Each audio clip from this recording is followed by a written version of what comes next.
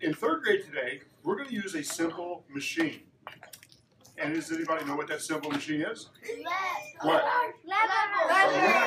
Now, a lever, Mr. Clark, I see you've done a really good job with these kids, and Mr. Blomberg, because they said lever. So, Mr. Blomberg, do you have time to be in this also? I actually have to go watch half my class, but okay, good. I will. I choose science. Okay, good. So I have a lever right here, and a lever has two parts. Did you know that? Yes. A lever has it needs something that's called the what? Fulcrum. The fulcrum. Everybody say fulcrum. Fulcrum. And it also has a thing called yes. Well, the fulcrum is a pivot. Oh. But it is yes. The load. The load, that's good. There's a load, there's effort. How about the bar? The bar. All right, so here's the deal. We're going to use this lever. Now, Mr. Clark, you have some muscles, right? Let's see. Wow. Let's look at some muscles here. Mr. Blomberg, let's see your muscles. Whoa! Yeah. So, now, do you think if you had to, you could lift this guy up? No. Maybe. Maybe. If you had to, could you lift Oh, yeah. Oh, yeah, he says, who thinks that this guy's got the muscles to lift up the teacher? Raise your hand. Who thinks that this very professional, strong lady could lift up? Wow. Well, let's just try it. Okay, so here's what we're going to try it. So,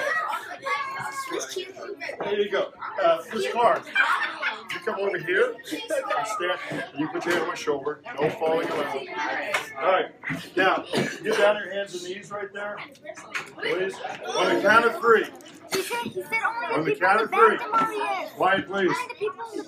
You're going to push down, and we're going to send Miss Clark up through the ceiling tile.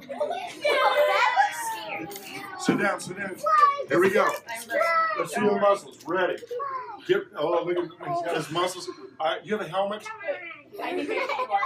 When you come down, I'll try to catch you. All right. I'll try to catch you. Here you go. 1, 2, 3, go. What did you eat for breakfast? Wow. Come on, push. This is so embarrassing. Stop. This is so embarrassing. Try it again. 1, 2, 3. Stop. Get down. That is so. Switch sides. Yeah.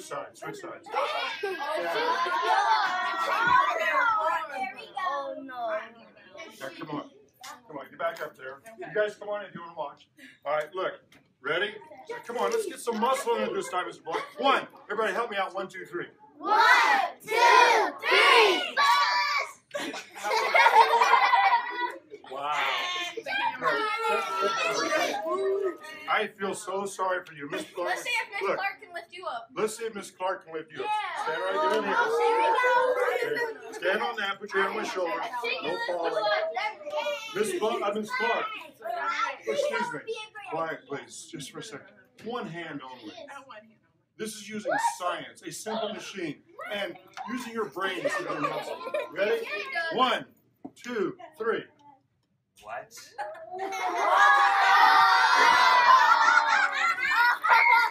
What do you have to say? She's running Move back, guys. Move back. Okay. Let's give them both a round of applause. What's going on up here? So what's going on up here? Miss Clark's pushing down. Miss Clark's pushing down. And he's going up because He's going up. Because she has and the fulcrum's right here, so like she gets more effort. Yeah, and you know what? Here's the thing to remember about this. On a simple machine, it's not less work. It's just making the work easier over a long distance. Look how much she had to push. So that is a big distance. Would you say? The fulcrum was right here. Yeah. She had easier work. She had easier work. Do you guys hear that? I'm going to write that word. A simple machine makes work, what is it? Easier. Easier. You know, not what? Not less, right? Not less work. Now we have to talk about work. And what's your name? Renee, help me out here. So that's a big distance but a small force. Renee, turn around here. Come around here. Boys and girls, in your book, there's a thing about work. Scientists say work is this. Put your hands up here, Renee, against me. Push. Come on, Renee, push. Is Renee doing any work? No. Scientists would say no. Work, keep pushing, is when you use a fork. Now, is he doing work now? Yes. This is important. Repeat after me. Science says. We call it work. When you use a force. To move an object. So that's work. Go ahead, push, Renee. That's work. But is this work? Push. Is this work? No. No. Come on, look at your teacher when you do that. Come on. No work. Can I push? This is not work. Go ahead, Renee. Show me work. That's work. So we have up here big distance, small force. And we have in miniature a small example of the same thing that occurred between the two teachers. We have 3 levers here in which all three are lifting the same load. All those 3 of those locks weigh the same. But notice the location of the fulcrum in each one of these, like we saw this morning. This lever lifting the same load is very hard to push, but I have to only go a small distance, but it is very hard to push, but it moves the load the largest distance. But you notice the fulcrum is the farthest away from the load. It is closer to the force, which happened this morning when the teacher wasn't able to lift the other teacher. This one is the easiest to move, but you notice how I move it a long distance. Notice the red area. But it's very easy to move, and the reason it's easy to move, even though it's lifting the same weight, is because the fulcrum is the closest to the load. The one in the middle is kind of intermediate, and due to the fact that the fulcrum is almost halfway in between the effort and the load, so that the force that we're applying here is equal to what the lock actually weighs. So just remember, the closer the fulcrum is to the load, the easier it is. The further away the fulcrum is from the load will move the largest distance, but it requires a very large force over a small distance. The easiest one takes a large distance and a small force to move the load a small distance, but it is the easiest. So you can experience this by passing it around and trying it yourself, and it'll sum up the same situation that occurred this morning between the two teachers. And so I have a little hook right here. Mrs. Clark, you can hang something on there and let the kids try this on the floor. And there's a lot of different levers around. Even in this room, there's some levers. Okay, so here is a lever you might find at home. Look, you may not think that's a lever, but look. Where's the fulcrum? Oh, right here in the middle. Show me where. The 2 bars. There's the bars, but where's the fulcrum? In the middle. And so here's the effort, and there's the load. Oh, you don't want to. You believe me? No, okay. What about this? Oh no. What kind of simple machine? Oh yeah. What kind of simple machine? Lever. A lever. A lever. If you look around the room, there's all kind of levers. In fact, I saw a stapler. Mrs. Clark, how is this a lever? We have 2 bars. We have 2 bars. And the fulcrum. Where's the fulcrum at? Right here. Excellent. Okay. And I see you have a paper cutter over there. We talked about how that was one. But here's one that you may not think is a lever. Do me a favor. Would you pull this nail out of here with your finger? Go ahead. Come on, pull. Pull. Okay, stop.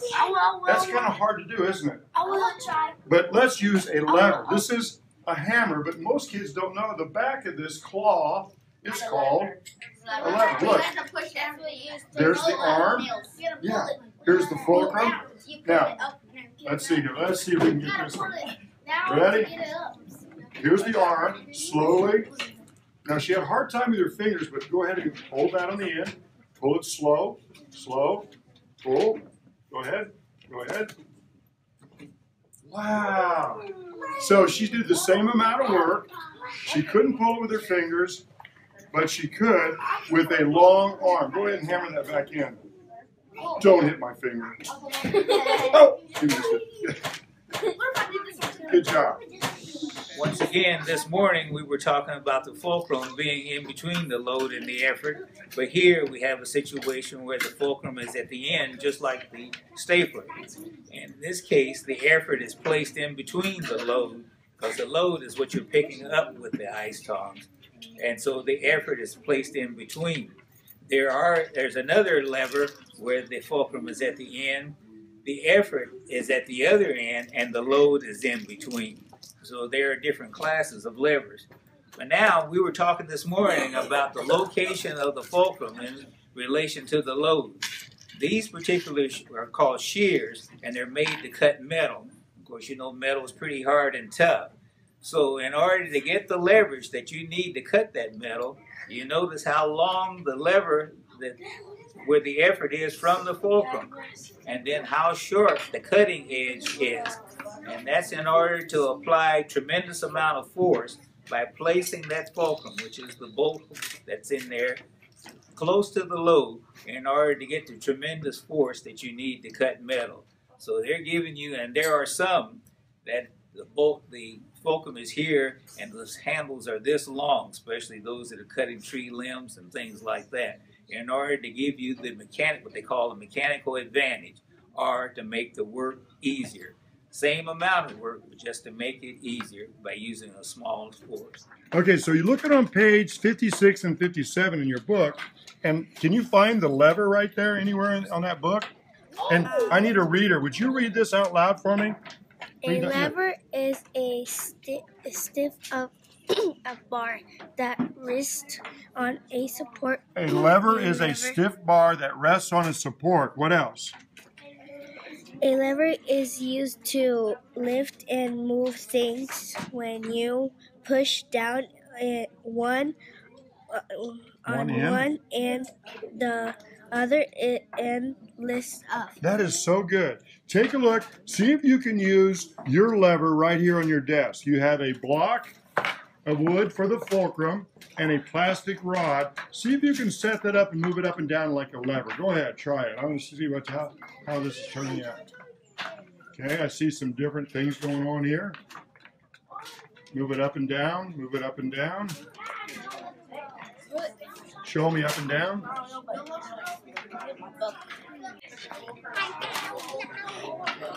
Nice. Who else can show me? I can. Let's see it, let's see it. He's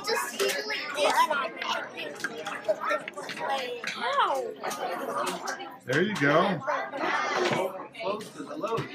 Nice. It's kind of hard. It's a slippery book. Keep working. Let's see. Move the fulcrum close to the book. Nice. Nice. Nice. It's lifting up. It's lifting up. It's lifting up? Show me. Wow.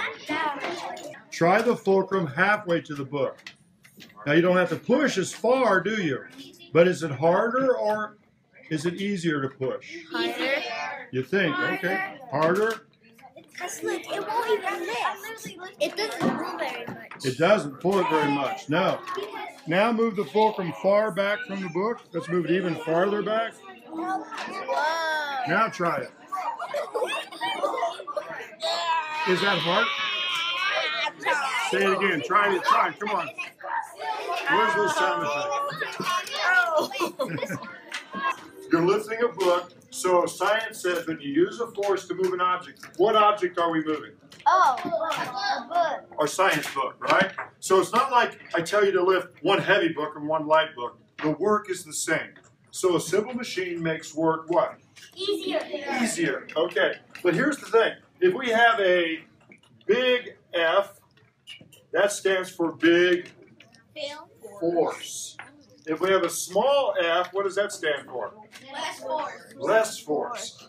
If we have a big D, what do you think that stands for? Distance. And if we have a small d, what do you think that stands for? So, okay, so show me. This is big force. Show me big force. And this is small force. This is big distance. And this is small distance. All right, so here's what I want you to do. And I'm not going to tell you the answer to this. But on these two different examples, example A and example B, where is their big distance? Where is their small distance? Where is their big force? Where is their small force? And the work is the same. So that will be your assignment, okay? It's about, I really like how you guys are reading about levers. I like how you're reading about levers, how you're drawing levers, and how you're trying levers. And for the next couple weeks, we'll be studying levers, and then we'll be studying other simple machines, and they all have one thing in common. All simple machines make work easier.